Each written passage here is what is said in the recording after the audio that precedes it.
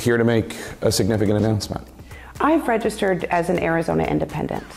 I know some people might be a little bit surprised by this, but actually I think it makes a lot of sense. You know, a growing number of Arizonans and people like me just don't feel like we fit neatly into one party's box or the other.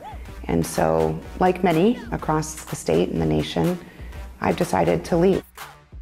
I want to talk about that calculating bitch, Kirsten Sinema, and how she is trying to maintain her power by screwing over the Democrats.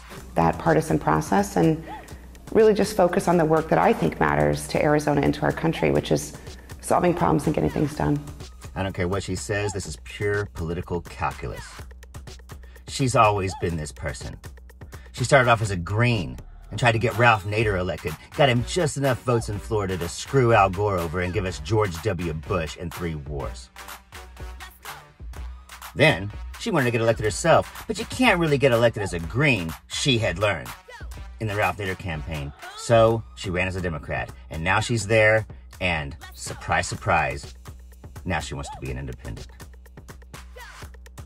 Pure political calculus.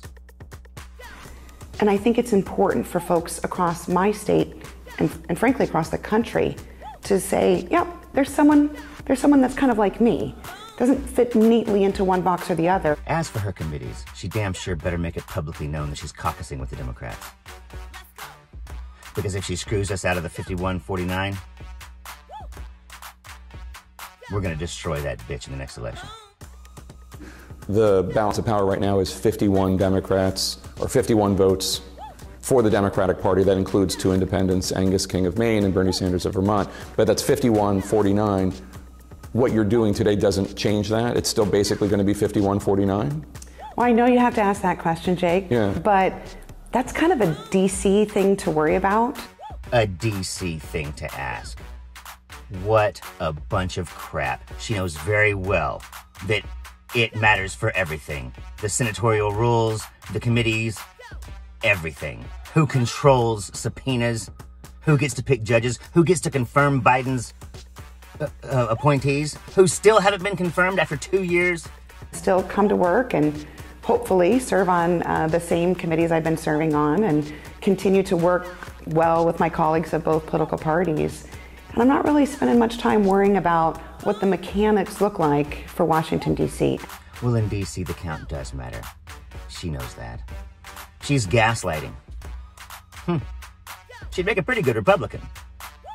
And to be honest, Jake, I don't think anyone in Arizona is caring about that either. You better worry, bitch, if you want to keep your committees. The reality is that when we get up in the morning, we don't really think about partisanship. Oh, she damn sure does. This bitch is hedging her bets. After seeing the election in Arizona, she's realized that, oh, yeah, that's right, I have to get reelected in 2 years. I wonder what I could do to make sure that happens. Because she's no Democrat, she never was. And so they're not thinking about who's winning and who's losing, but that's what the parties are thinking about, is how do we get one over on this guy? How do we, ensure that we're punishing them? How do we continue to win? And what I'm really focused on, and I think the proof is in the pudding of the work I've done in the Senate, I'm really focused on getting results. Like getting things done? Oh, please. How many times did she destroy any chance of legislation? Like, for instance, codifying abortion. Or, for that matter, election reform. I also think it'll provide a place of belonging for many folks across the state and the country. I just not worried about folks who may not like this approach. What I am worried about is continuing to do what's right for my state. It's okay if some people aren't comfortable with that approach. No, she's not removing herself from the partisan structure. If anything, she's confirming that she is an absolute partisan and is placing herself in a position to be the new Joe Manchin of this Senate. She likes having the power to get to dictate what bills go and what bills don't. By doing this, she thinks she'll get to be able to continue. Quite frankly, if she doesn't, she's liable to join the Republicans. Because she's going to need their money in the next election. She damn sure won't have Democratic money. She talks about her state. Well, let's talk about her state. The people of Arizona, in a statewide election, elected a Democratic senator. They assumed she would be a Democrat. They voted for her thinking that she was going to caucus with the Democrats. They voted for a Democrat, not for an independent. This is pure political calculus. Callous calculation. And that's who she is. That's who she's always been. I'm telling you, she'd make a pretty good Republican. And that should worry the hell out of us. This whole thing's about keeping her power as the Senate's switch hitter. It's pathetic, it's predictable, and quite frankly, like Thomas Jefferson once said, if there's a job that we can't fill with a Democrat, we should abolish the job. I'm Zachariah, Lone Star Liberal. Y'all take it easy.